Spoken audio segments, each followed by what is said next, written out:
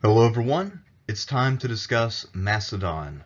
Macedon, also called Macedonia, take your pick, was the homeland of Philip II and Alexander the Great. Famously, Alexander took the armies that his father had mustered and more or less conquered the world, at least by the standards of the 4th century BCE. In this video, what I want to do is highlight the role of the various cities within the Macedonian kingdom and give you a general picture of what they were like, where they were, and how they contributed to the whole of Macedon. That being said, I think that we need quite a bit of context before we get to that point, since Macedon is quite unlike the other Greek states we've studied to this point. Macedon was not nearly so tribal as Epirus or Thessaly, and it also was far from a polis with a surrounding area. It was a territorial kingdom, much more similar to what we see in later periods, say in the Middle Ages, or at least later Middle Ages, and then in the early modern period. So today I'd like to take a look at that and hopefully give you a good general feel for what Macedon was like and what cities you could find there during the Archaic, Classical, and Hellenistic periods. When compared to many other parts of the Greek world, one thing that stands out about Macedon is that it was quite a bit larger. And that's significant because this means that it has more total mileage, and with that comes the possibility of supporting a larger population and also producing more in terms of agricultural products, natural resources, etc. Macedon is a pretty varied place. You have tall mountains. Mount Olympus in the south is the prime example of that. You also have plains, which are relatively flat and which made them rather vulnerable to invasion. And you also have a number of rivers which both provided for irrigation and also were mostly navigable, so this facilitated trade. While the farmland of Macedon wasn't anything crazy, it wasn't anything like the Carthaginian homeland in Tunisia, but it was relatively good land, better than most in Greece, and for that reason, this would allow Macedon to ultimately sustain a relatively large population by the standards of the Greek world. On the southern border of Macedon, this is more or less marked by Mount Olympus and the range around it, and to the south of this mountain chain, of course, is Thessaly. To the north is Thrace, and now we are finally out of the Greek world. Thrace is distinctly non-Greek, although it still has a few features of Greek civilization, and certainly there was a lot of interaction between the Greeks and Thracians, so they were hardly strangers, but the Thracians are distinctly non-Greek. The same goes for the Illyrians of the northwest, and both the Thracians and the Illyrians would pose major threats to Macedon, and I would say that their invasions are one of, if not the key reasons why Macedon didn't develop earlier. The area of the Chalcidice Peninsula, seen on the eastern side of Macedon here, it looks like it is a hand with 3 fingers, or maybe a claw or paw of some kind. This is a peripheral area to Macedon, and for most of Macedonian history this was not part of the kingdom. However, it will become an integral part in the time of Philip II. This area was originally colonized by the Greeks, and later on, after the Macedonians acquired it, will give excellent sea access to the Macedonians as they begin to try to expand out of Europe and also to engage in naval activities and large-scale trade. The Macedonian kingdom, at least if our sources are to be believed, was founded around 700 or so BCE by a dynasty called the Argeads. Supposedly the name derived from the name of Argos because their founders were relatives of King Timanus of Argos. We've already talked about the lot of Timanus in a previous video on Argos, so you should be familiar with that story. There are a few different versions of the story of the foundation of the Argead dynasty in Macedon. In one of them, it was actually Timanus' son Carinus who fled from Argos after a dynastic dispute and went straight to Macedon and got things going at that time. Another thing to keep in mind with King Timanus, of course, is that just like all of the other Argive kings, we have no firm dates whatsoever. So even if he was a historical person, we really don't know when he lived. So trying to decide between the Carinus story and the one I'm about to tell based on dating is at this juncture not really possible. Another version of the story recorded in Herodotus states that 3 brothers, including the man who would go on to become Perdiccas I of Macedon, fled from Argos. These would have been perhaps great-grandsons of Timanus. And at first they took refuge with the Illyrians, and then later on they moved to the east and they settled in Macedon, which at this time was relatively uninhabited. They conquered the locals, and slowly but surely this emerged into a kingdom by around 700 BCE. Either way, whether it was founded by Carinus or by, I guess, his grandson or great-grandson Perdiccas I, at any rate, this family does trace its roots back to Argos, and it was always the Argead dynasty which ruled Macedon throughout the Archaic and Classical periods. Whenever there were civil wars, all of the contenders were members of the Argead family, or at least people representing the Argeads, if they were representing a minor, for instance. And there were civil wars aplenty. We won't get into any of them because they are somewhat complex, poorly recorded, and we're trying to get through this without stacking Olympus on Pelion. The Greekness of the Macedonians was questioned in later periods. This was largely exacerbated by the fact that Macedon Medized. We won't go into that in too much detail, but given how flat Macedon is facing Thrace, you can understand that if you cross with a massive Persian army, that it would be very difficult for the Macedonians to resist. So Alexander I of Macedon surrendered and cooperated for the most part. We'll get back into that in due time. And because their Greekness was challenged, they also had some dialectical differences. The Argeads themselves and also the other aristocrats strove very hard to cultivate a very Greek image. They made sure that they did not share the local accent. They made sure that they were well read. And they also tried to sponsor Greek art and compete in things like the Olympics as often as possible. So that way, by acting Greek, they would show that they were in fact Greek, even though they were on the periphery of the Greek world. Let's add another quick wrinkle of complexity into the mix. Macedon, which we just saw, the Argead side of it, is the main Macedon that we think of. However, it was not necessarily the only game in town for most of the Archaic and Classical periods. There was a second Macedonian kingdom in existence which was only crushed maybe early in Philip's reign. I'm talking of Lynkestis, also sometimes called Lynkestian Macedon or Upper Macedonia. The area which composed this kingdom is now currently divided between Greece, Macedonia, and Albania. A lot of times in these modern debates over who deserves credit for ancient stuff, Macedonia especially, and maybe Albania, will try to claim credit for being the real Macedonian homeland. If we're talking about the homeland of the Argeads, that is all within the boundaries of Greece today. However, it is true that Lynkestian Macedonia is divided between 3 different countries. So the exact boundaries of Macedonia in ancient terms are not necessarily all kept within Greece or the modern country Macedonia, which in fact doesn't have that much of ancient Macedonia within it. The Lynkestai were closely related to the Molossians of Epirus. We're not sure exactly how, but it's not implausible to think that the relationships of the Lynkestai with the Molossians helped to cultivate the relationship that Philip II had with them, which led to Philip's marriage to Olympias. And then, of course, Philip's basic management of Epirus and controlling the throne through his brother-in-law Alexander the Molossian. So perhaps the Lynkestians, as one of their last acts, really either willingly or unwillingly facilitated Philip's control of the Northwest. The Lynkestian rulers are people we don't know that much about.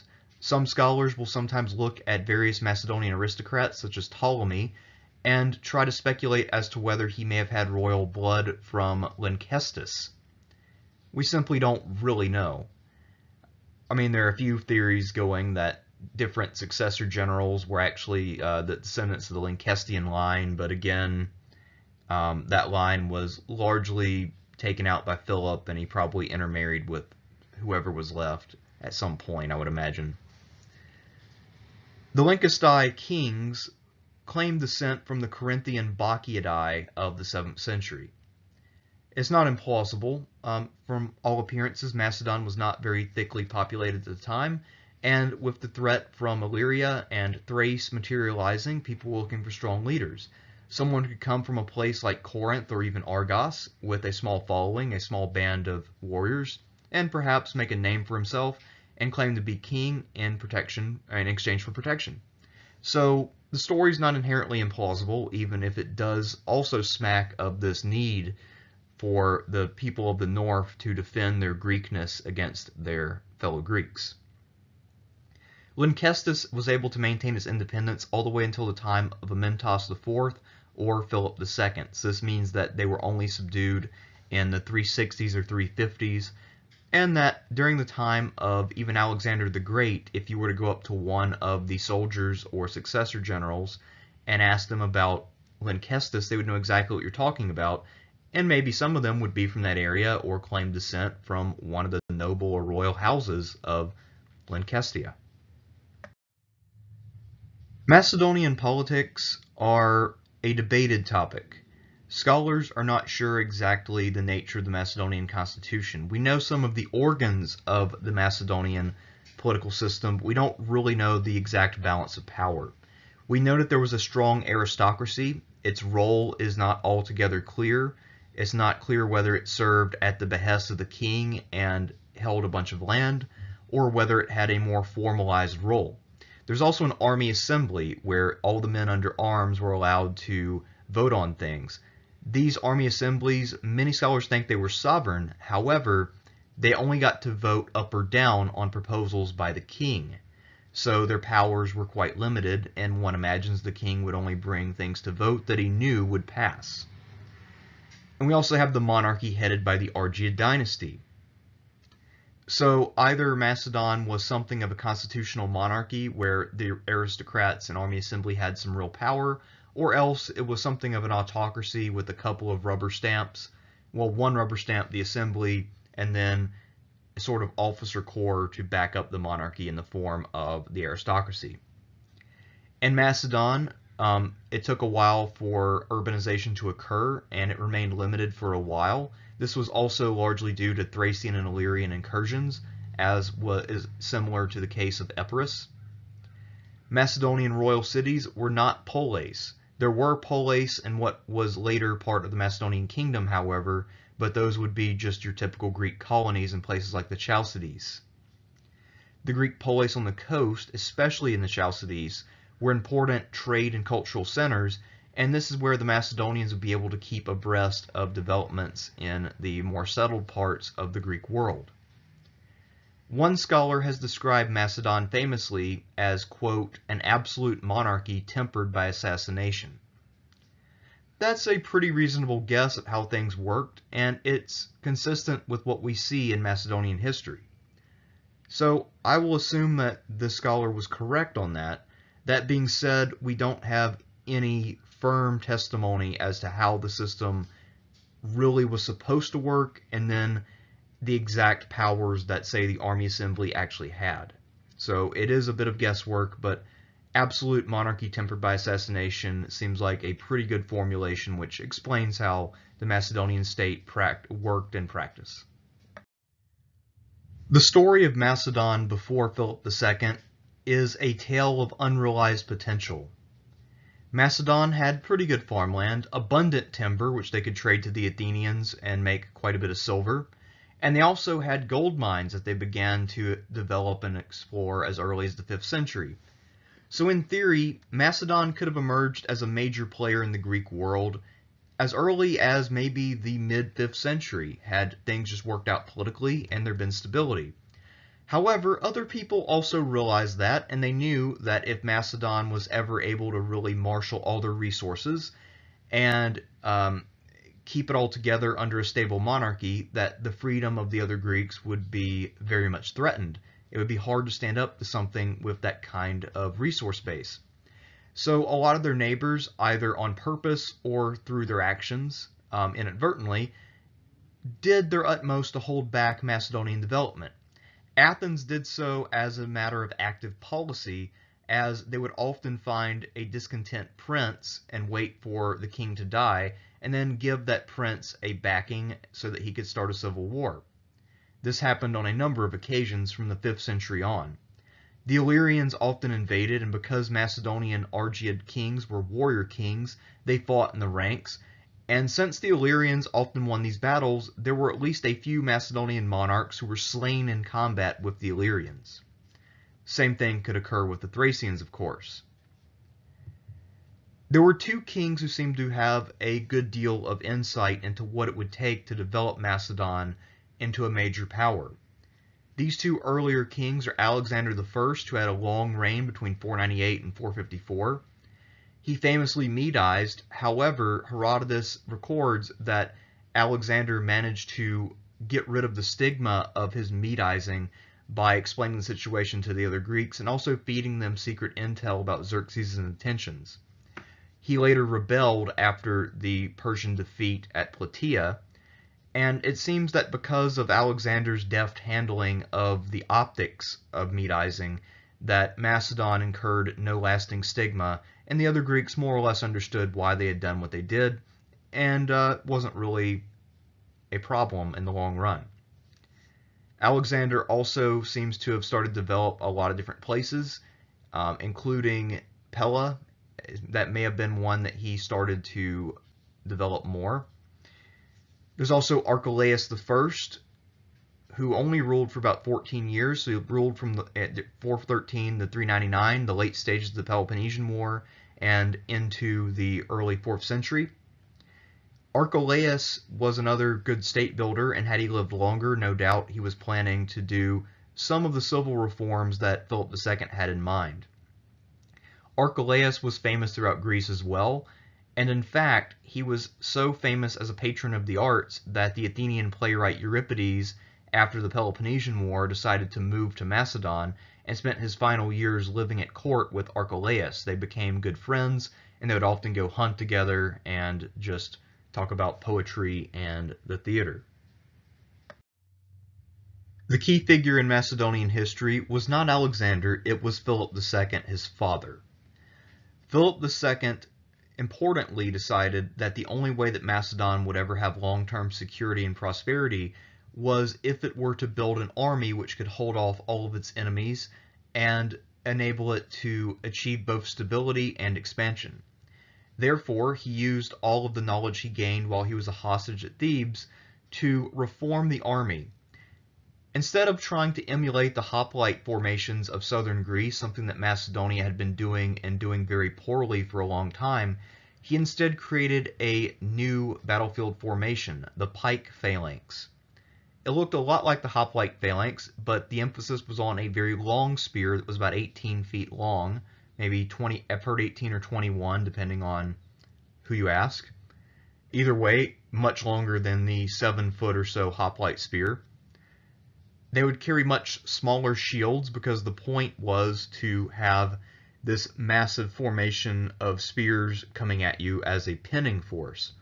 Then you would have light infantry to protect the flanks of this phalanx, which you couldn't possibly hit head on, but they would be vulnerable if you got them from behind. So you'd have lighter infantry, including some hoplite mercenaries, to protect the phalanx. So you'd use the phalanx to pin, and then other units to make sure the phalanx could do what it was supposed to do. Once an enemy was sufficiently pinned, or if there was a gap in their lines, you could then use the cavalry. And there were several types of cavalry in the Macedonian force. The most famous were the companion cavalry, which were heavily armed and used as the decisive blow.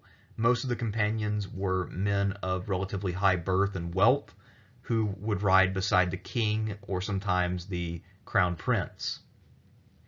Another thing that Philip did that other Greeks were starting to figure out but didn't quite have the resources to do on a grand scale was to master siege warfare. Before this, the Athenians, with their blockades and extended stays in places that they could afford through all of their monetary reserves, had been the masters of siege warfare, but that wasn't a very efficient means. So Philip developed a professional corps of siege engineers, and he would always have a siege train with him, something that after Philip would become a standard part of pretty much every ancient and medieval army. Philip captured and founded key cities throughout Macedon and also the larger Greek world. Famously, he would subdue Thessaly. He was effectively the power behind the throne in Epirus, and he also subdued large chunks of Thrace. Famously, of course, he subdued a large number of Greek polis. One of the points of Philip's strategy was to use marriage as a way to both build internal support and to build external alliances. At various points, he would marry the daughters of leading aristocrats in Macedon to avoid having political rivals. He could also reward some of his aristocrats with things like commands, so that way they would feel they were being properly utilized. He could also give them money or lands or any number of things. His marriages, however, were absolutely vital to building these kinds of relationships he needed with people like the Illyrians. More to the point, now that Philip had stability and some degree of peace, if there were wars, he at least was usually on the offensive. And if he didn't start the war, he'd still conquer stuff anyway. So he steadily was expanding, and this meant that he now had the wherewithal and the manpower to focus on developing Macedon's resources. To this end, he will make sure that Macedon is pumping out gold and also minting its own coinage. They're also now making sure that they always profit off their resources rather than being exploited by outside powers like Athens. Another thing that Philip does, although some have argued it was actually his older brother who instituted this before Philip came to the throne, was the institution of the royal pages. This institution would have young men, both young princes and young aristocrats, serve effectively as interns for the king. And while at court, they would learn things like court etiquette, the business of governing, and generalship. So they would, by the time that they were done hanging out with Philip or Alexander, be capable of serving as officers of Macedon in various capacities. And this is the closest thing to professional officer training that the ancient world produces at this time. So while this is hardly a formalized system comparable to something like West Point, it is a large leap beyond what had come before. To give you a sense of how effective this actually was, in his own time, when he's talking about men of his own generation who were his generals, Philip famously said that the only competent general he had was Parmenion. Now, that is a harsh critique of both Antipater and Antigonus the One-Eyed, both of whom also served Philip quite well, but it does show you that there weren't that many good generals of Philip's generation. By the time that the generation that was about 10 years younger than him started to come of age, and down to the time of Alexander and beyond, we see that the royal pages are really paying off as one excellent general and governor after another emerges in the successor period. And even before that, when Alexander's conquering Persia, there are a number of officers who are highly capable that he can lean on at any given time. So Philip II's reforms make Macedon what it was.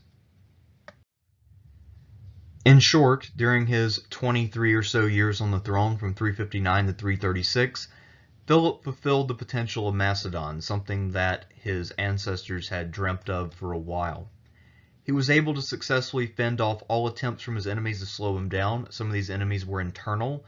He actually came to power by usurping his nephew. He was supposed to serve as regent, but after he won a few battles with his reformed army, the Macedonian Army Assembly voted for him to just become king.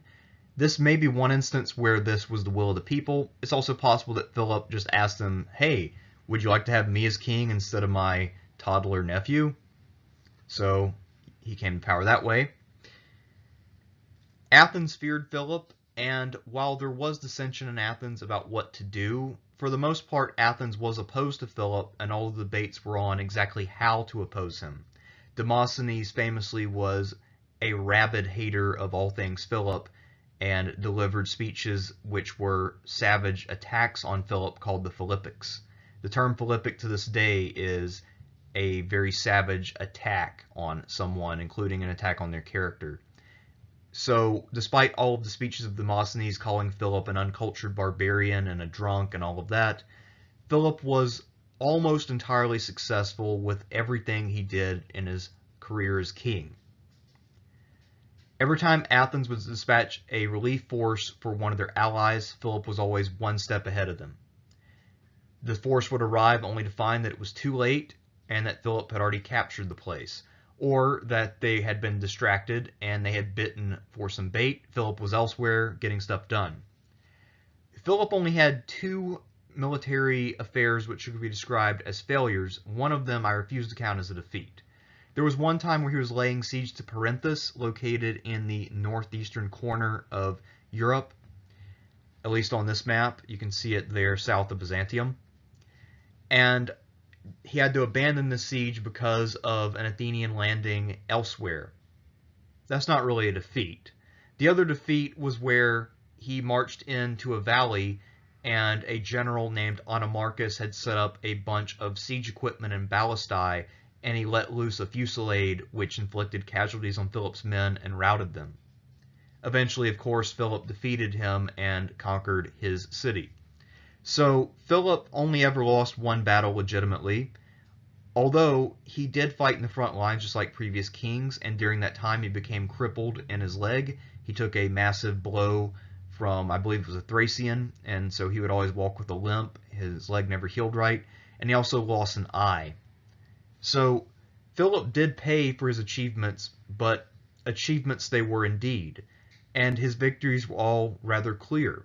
If you look at this area in kind of the, I guess, orangey color here, this is sort of the Macedonian heartland during the time of Philip II.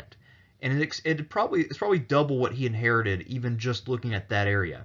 If you look at that lighter color of salmon or whatever it's supposed to be, that's Thrace, more or less, and he conquered all of that, at least not entirely, but mostly. Actually, one of the successor generals will spend his entire career trying to keep this area subdued, a man named Lysimachus. There's also Molossia, this being Epirus, which he basically controls more or less, not directly. He also is the hegemon or tagus of Thessaly from an early date, so he has all the power of Thessaly. And in theory, almost all of the Greek states except for Sparta join in the League of Corinth after the Battle of Chaeronea, where he defeats an alliance led by Thebes and Athens. So Philip II basically conquered Europe, at least the part of Europe that the Greeks cared about, and it was his intention to invade Persia in order to avenge the Persian Wars. This was both to wipe away whatever remaining stain there was from his ancestors' Medizing, but also a good way to unite the Greeks and get a bunch of volunteers for his force, although he didn't get as many as he wanted. And this was a great excuse to go plunder and hopefully conquer some things in Asia. Unlikely Philip dreamt of conquering all of Asia, but certainly he had some territorial ambitions. However, he was assassinated at a wedding, one of his many weddings, this time to a young woman named Cleopatra, who was the daughter of a major general. He was assassinated because there was a guy there who had been sexually assaulted by the father of the bride on a previous occasion, and Philip had refused to help the young man because he needed the father, Attalus, as a political ally. So in order to avenge his honor, the young man waited till the wedding and then murdered Philip. So again, autocracy tempered by assassination. And as always, with anything Greek, Roman, or otherwise, never ever underestimate the ego and desperation of aristocrats. They will not tolerate any insults to their honor, and any insult results in a dagger to the back, almost immediately. After Philip's death, Alexander took a couple of years to consolidate his position at home. He had to put down a few revolts, destroy the city of Thebes, and then he was ready to invade the Persian Empire. In just an 11-year span from 334 to 323, he did exactly that. And in fact, his conquest of Persia was actually basically complete by about 326. So it was really less than 10 years for him to conquer all of Persia and even stretch out into what was then called India, but which today we'd consider Pakistan. He crossed the Indus River and got a little deeper than that before his army started to mutiny and he had to turn around for home. During Alexander's conquest, his Macedonian army, that is the army that Philip had built, was completely dominant, and Alexander won every single battle that he fought. Some of them were harder than others, And these battles include a wide variety of circumstances. Some battles were field battles against armies which were much larger, such as Gaugamela. Others were involved sieges, such as Tyre. And you also had battles such as the Hydaspes, where he had to cross a fairly substantial river in the face of an enemy with war elephants. So this army clearly was institutionally dominant and superior to everything else on the face of the earth at that time. Now, when Alexander died in 323, he was without a clear heir. He had a son who was born a few weeks after his death. However, this son's mother was Bactrian, meaning that many of the Macedonian generals were not too keen on accepting the baby as a legitimate king, and therefore they engaged in a large-scale civil war, which lasted for only about 50 years or so. The reason why it lasted so long is that most of the successors, like Alexander himself, were only in their early 30s, and some of them would last a fairly long time. And basically, they fought for the empire for the rest of their lives. Their sons and grandsons would settle down and just rule the Hellenistic kingdoms that they were left by their fathers, but the successors themselves, that first generation, were not content with what they had, and they waged literally half a century of war over an empire that Alexander built in about 7 or 8 years. By 281, there were 3 main successor kingdoms left, as well as some smaller ones we won't get into, but Macedon, the Seleucid Empire, and Ptolemaic Egypt. In the future, we'll come back to talk about the Seleucids and Ptolemies, but for now, we're just going to focus on Macedon.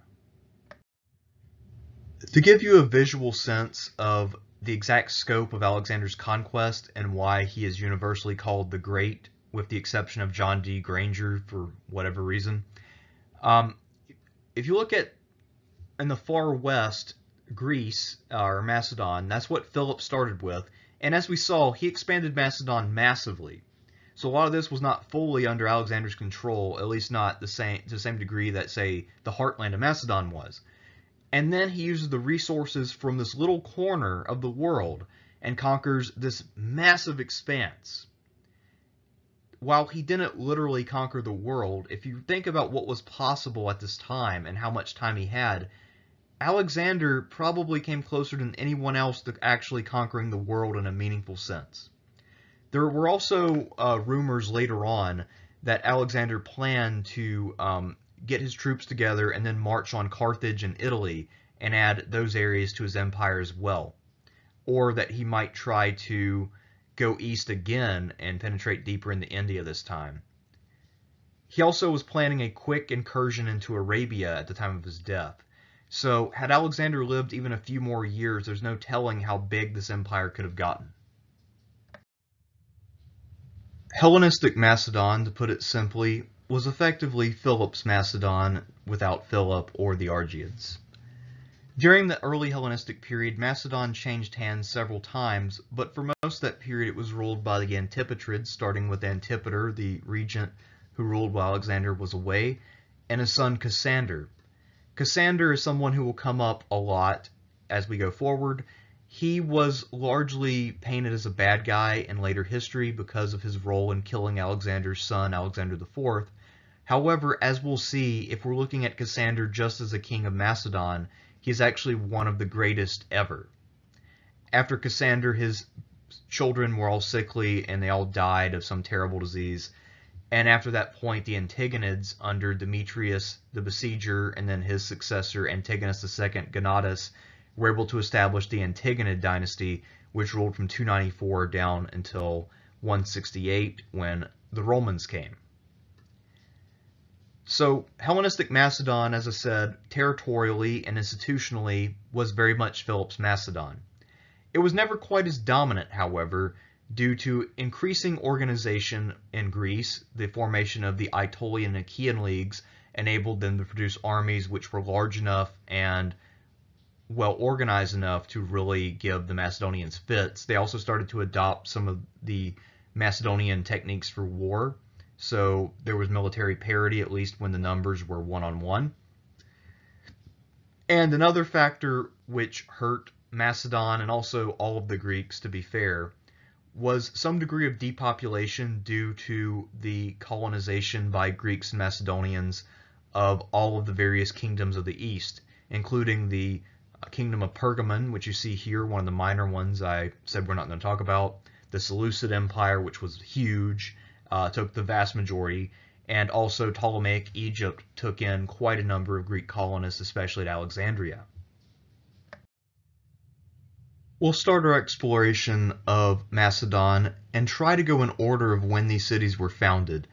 With some of these cities, we don't really have a very clear indication of their date of foundation, so I'm engaging in a little bit of guesswork here, but I think this order should work, and this will allow us to intersperse Macedonian sites with Greek sites to show how all of these were eventually woven together into one coherent kingdom. We'll start out with the small polis of Stagira. This was founded in 655 by Ionians from the island of Andros. During the 5th century, Athens forced Stagira to join the Delian League. It then revolted and sided with Sparta during the campaigns of Brasidas. Later, it was the birthplace of the philosopher Aristotle, who first started out as the son of Philip II's court doctor, and then went to get his education in Athens, where he became a philosopher and one of the key pupils of Plato. Later on, Aristotle had returned to the Macedonian court, and Philip destroyed Aristotle's home city of Stagira. However, as a favor to Aristotle, in return for Aristotle agreeing to be tutor to Alexander and the royal pages, Philip rebuilt the city in grand style, freeing all of the citizens who had been taken into slavery during the city's fall, building an aqueduct, and also erecting 2 shrines to Demeter.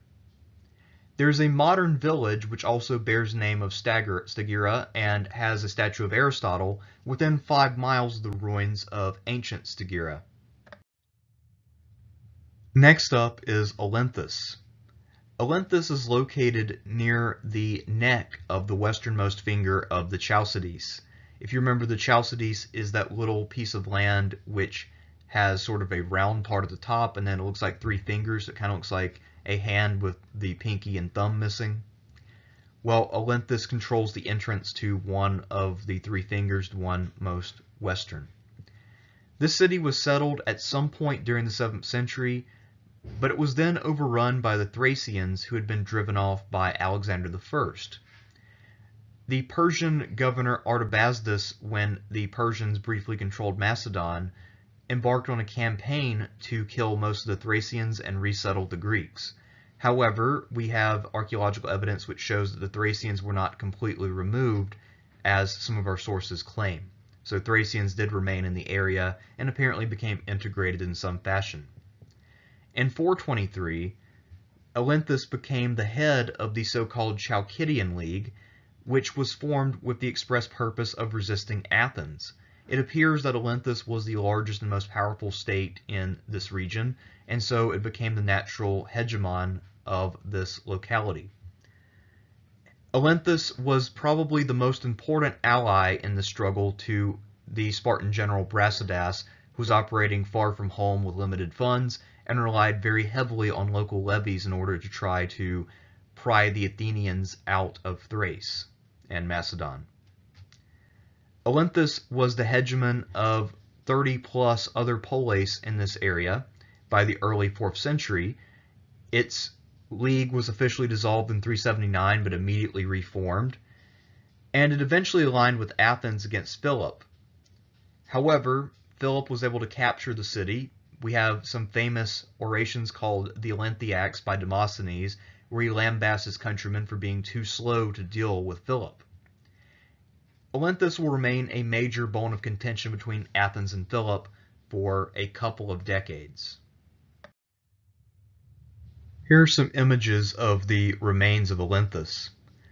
Olynthus has a number of mosaic floors which have been preserved, and this gives us some idea about the evolution of these. These mosaic floors became popular later in Greek history, so starting in the late classical period, and this was something that the Romans would adopt and do on a much larger scale. To the right is the so-called Bouleuterion of Olynthus. This would have been a political meeting space. However, not all that much remains of it now. Another Greek polis located in the Chalcidice is Potidaea. This polis was founded in 600 by Corinthian colonists, and it was located at the narrowest point in the westernmost finger of the Chalcidice. Also, this little peninsula is known as the Pallene Peninsula, in case any of you are wondering about the precise terminology. Potidaea was able to hold firm against a Persian siege in 479. Many scholars think this was due to a tsunami or some other event. There is a precise term, a precise category of tsunami that I can't recall, which is generally held to have been responsible for the Persian failure to seize the city. More famously, Potidaea became a member of the Delian League, at first willingly, and then became embroiled in the conflict between Athens and Corinth, which would eventually break out into the Peloponnesian War. Now, as a loyal colony of Corinth, Potidaea sided with Corinth during this conflict and revolted. This meant that Athens laid siege in 432, and it would take 2 years to reduce the Potidaeans. The exact relationship between Potidaea and Corinth is somewhat complex, as Potidaea was largely autonomous, yet their chief magistrate was effectively a governor dispatched from Corinth each year.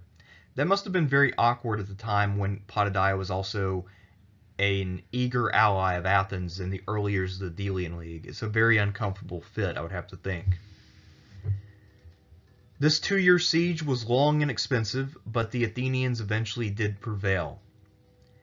This was despite an early outbreak of the plague among the besieging army. The Athenian plague mostly is known for its effect at Athens, but it also broke out among the men in their camp laying siege to Potidaea. The city became independent after the Peloponnesian War, and in fact it may have even been liberated by Brasidas.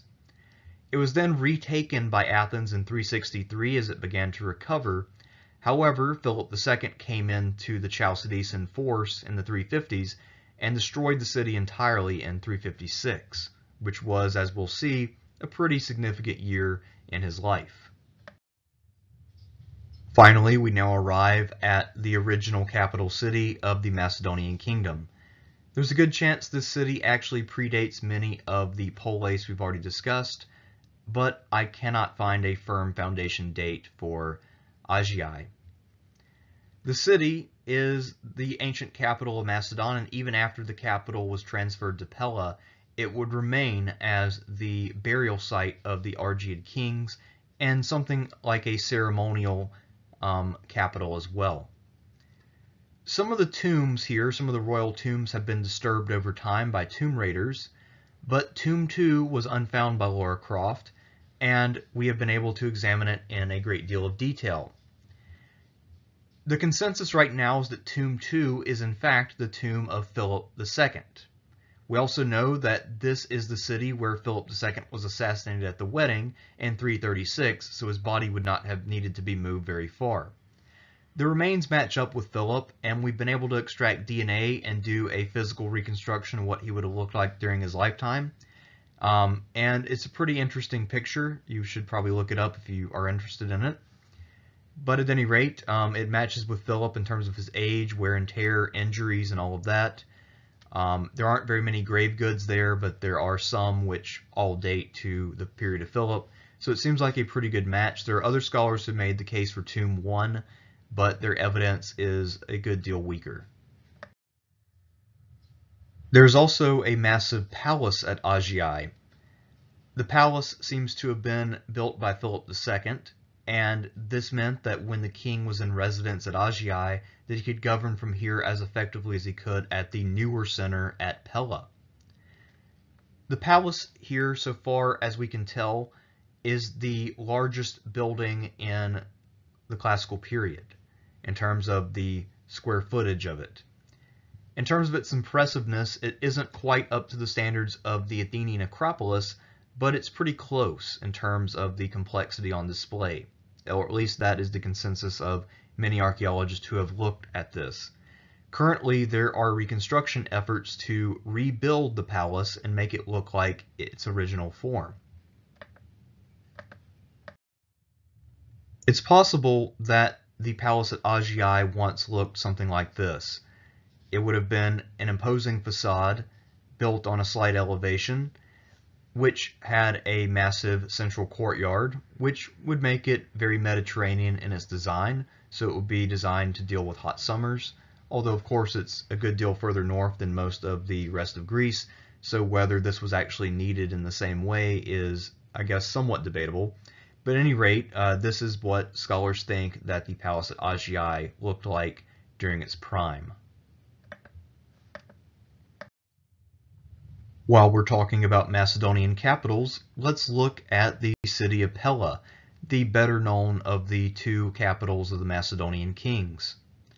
Pella was an inland city, but one which had a navigable inlet to the Thermaic Gulf. This inlet has since silted up and is no longer usable. The terrain around Pella is marshy, but the marshes are not so deep that you can't simply walk through them in any season. So this means that it has some defensibility, yet it is easily accessible, or at least relatively easily accessible. In terms of its relation to the rest of Macedon, it's also pretty close to the Chalcidice, which is the area of Macedon most likely to revolt since the people there are primarily Greek colonists. It also is facing south, the area direction toward which Philip wants to expand, and it is within reasonable marching or sailing distance of pretty much any of Philip's possessions. So it's actually a very well-sited city, and the marshiness of it does not make it unhealthy, so that is a good balance to have. It's sort of the best of all worlds, a perfect compromise position. By 400 or so, Pella had become the largest Macedonian city. The city received a special royal largesse from kings such as Archelaus I, Philip II, and Cassander. Cassander, interestingly enough, also founded a couple of other major cities, so his largesse here is especially interesting. Pella was later sacked by the Romans in 168. However, it quickly recovered and retained its administrative role under Roman governance. Over time, it declined, and later on, Augustus created a Roman colony here, so Roman citizens moved here and revitalized the city. However, it slowly declined away to nothing as most of the residents moved a little bit west to another site, and by the 4th century CE, the site was more or less abandoned completely. Here are some more pictures of Pella. The scene on the left is a hunting scene. Hunting was a favorite activity of most aristocrats in the ancient world, but one which the Macedonian aristocrats seemed to enjoy a little bit more than most of their fellow Greeks. There are a lot of examples from around the Macedonian world where different kings or would-be kings will use these kinds of scenes as ways to establish a connection with some famous figure. One famous example is where Craterus portrays himself hunting alongside of Alexander the Great, and he would have had that commissioned fairly early on in the successor period since he died about 2 years into it. And that became a standard thing for, say, the successor generals to do, is to portray themselves on the hunt with Alexander. Whether or not a lot of these guys actually did get the hunt with Alexander is unknown, but it's not altogether unlikely.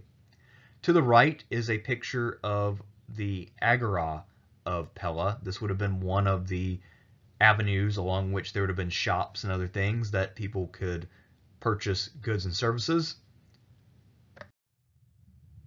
We'll leave Pella by taking a long look at this mosaic floor. As I mentioned, mosaic floors were becoming the norm by the late classical period, and Pella was one of the larger sites in Macedon, so it should come as no surprise that one of the larger mosaic floors you can find anywhere is right there in Pella.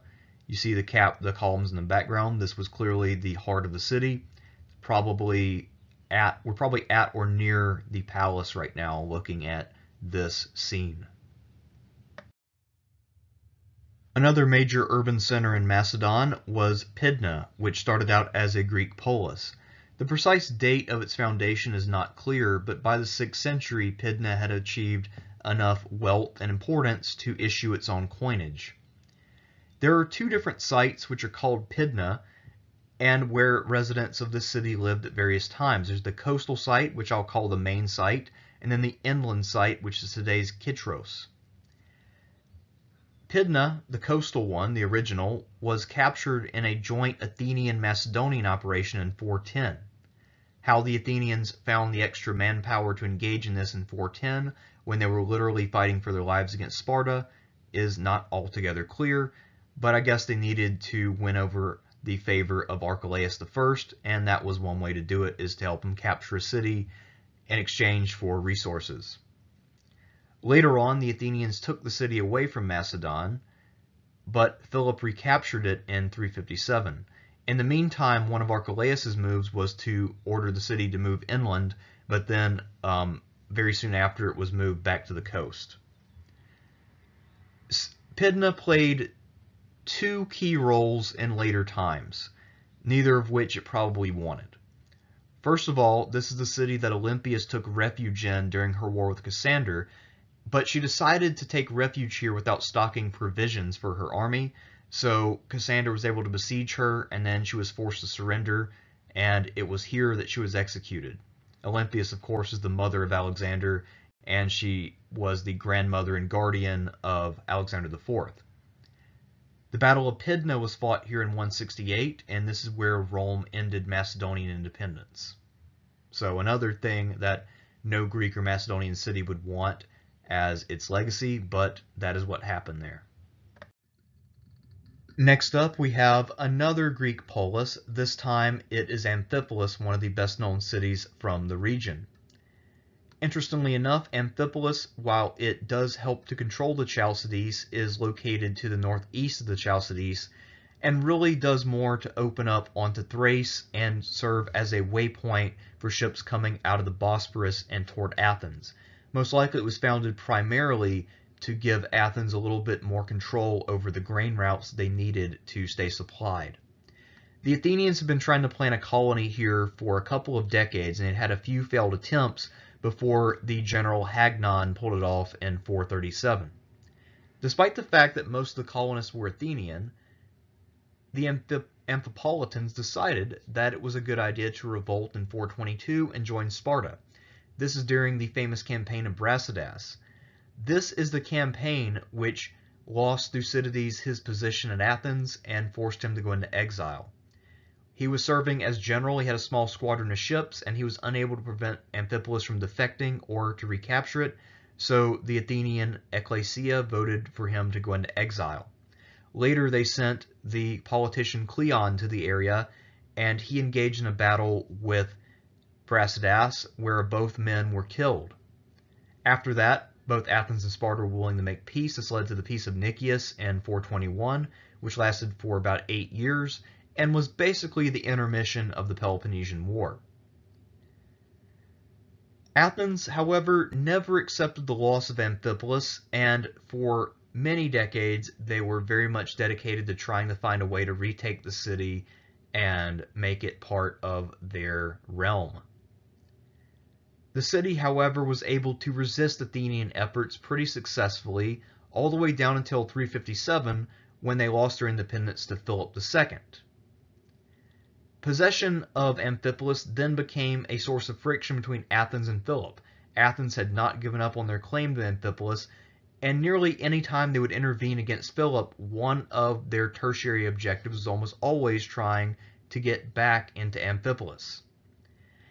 One distinction that Amphipolis has, one source of notoriety, is that it was the last residence of Alexander IV and his mother Roxana before their execution in 309 by the orders of Cassander. Here's another brief view of what the ruins of Amphipolis look like, just so you can get a good visualization of what was there. And now we move south to the city of Philippi. Originally founded by Thasian colonists in 360 as the city of Crenides, which translates into springs, this city was planted near the foot of Mount Orbelus to control local gold mines. Now, I'm sure that the local springs were a major benefit, and certainly it inspired the people to name their city, but clearly the gold mines were what attracted all of these colonists. However, Philip quickly understood that he wanted access to these gold mines rather than the Thasians, so he decided to conquer the city, and he captured it within a mere 4 years of its foundation and renamed it as Philippi. The city was able to retain a good deal of autonomy under Philip's rule. It had an assembly for the citizens and presumably had a reasonable amount of local government. Despite the fact that most of the buildings at Philippi were Roman period, there are still Greek walls, a theater, and a temple for some hero cult which still stand in Philippi to this day. The graves, houses, the forum, and all of the Christian churches, of course, come from later periods. By and large, Philippi is a better example of Roman architecture than of Greek. Nonetheless, it still has some Greek features, and it's more that the Romans continue to supplement and build upon what the Greeks had rather than that they started over in any sense. So it's a good example of a hybrid Greco-Roman city. And you know how much I hate that label Greco-Roman, but in this case it actually works. Here's a view of some of the ruins of Philippi from up high so you can get a good sense of the scope of what you're seeing. This would have been a pretty good mix of the Greek and Roman stuff left there. Of course, the major space in the middle was the Forum, the large town square. Basically, a forum is the Roman equivalent of a Greek agora. Another quick note on Philippi. This is indeed the city which lent its name to the Battle of Philippi between Caesar's assassins and his heirs Mark Antony and the young Octavian, who later became the Emperor Augustus. That's part of the reason why Augustus decided to lavish imperial support and largesse on the city, is to commemorate his great victory over Brutus and Cassius. Back to Potidæa. So the city was destroyed and absent from 356 on, and therefore the site was available. So Cassander decided he needed to build a couple of new cities, and he was looking hopefully to establish one that he could possibly make his capital. So he went to the site of Potidæa and founded Cassandreia. Cassandreia was intended to become one of the chief cities of Macedon, and it did okay. It didn't quite live up to Cassander's expectations, but it had a pretty good life. There was a canal cut through the Pallene Peninsula by the Macedonians to really facilitate and further the importance of Cassandreia. However, for the most part, Cassandreia was more or less the chief naval base of Macedon rather than the capital city. And it would reach its peak as a naval base under Philip V, another Antigonid ruler, who reigned from 221 to 179. Next up, we have perhaps the most famous city in Macedon, at least today, Thessalonica. Sometimes it's spelled with an I at the end, but looking at the Greek, the E is actually a little bit more accurate as a transliteration. This city was founded soon after Cassandreia, also by Cassander, and it was founded to honor his wife Thessalonica. Thessalonica needed to be honored because she was a daughter of Philip II, a half-sister of Alexander, and therefore Cassander's Argead link. This was what gave him his legitimacy. Now, Thessalonica was intended to be strategically important, and hopefully it prospered, but really it was a way for Cassander to sop public opinion in order so that way people would think that he's honoring the memory of the Argeads. Of course, he damages that idea later by killing Alexander IV, but what was he really going to do? Hand over the throne that he had helped to build? No. So anyway, over time, the city grew to be the most important Macedonian city, and by the time that Macedon fell to the Romans, it was already well on its way to being just that. During the Roman period, Thessalonica was one of the largest Christian centers. There was a large and active church community in the city. For most of Byzantine history, and this is true from the time of the fall of the West forward for several centuries, Thessalonica will be the second city of the empire, and it won't be all that close. So first you have Constantinople, and then second you have Thessalonica. The problem with Thessalonica, from the perspective of trying to study it as an ancient or even Hellenistic foundation, is that the constant habitation means that most of the ancient ruins here are Roman rather than Greek. For instance, to the left is the Rotunda of Galerius from the 4th century CE. Galerius was one of the tetrarchs, and he was a rival of Constantine I. One of the reasons why Thessalonica was able to remain such an important city throughout the Byzantine period is because it was well defended. And much like Constantinople, its defenses were a product of late antiquity rather than the Middle Ages. The Thessalonica walls were built around 390 CE. This would have been under the reign of Theodosius I. So this is what accounts for a lot of its longevity, is just being well enough defended that it didn't get completely devastated during the invasions of late antiquity and the early Middle Ages. Oh, side note, P.S. Gabrielle from Xena Warrior Princess is said to be from the city of Potidaya, which we studied earlier. So if you don't take away anything else from this video, make sure that it's that one fact. That's what you really needed to know, and that's why I made this entire video, is just to convey that one fact. That's all I have. Next time we will talk about something else.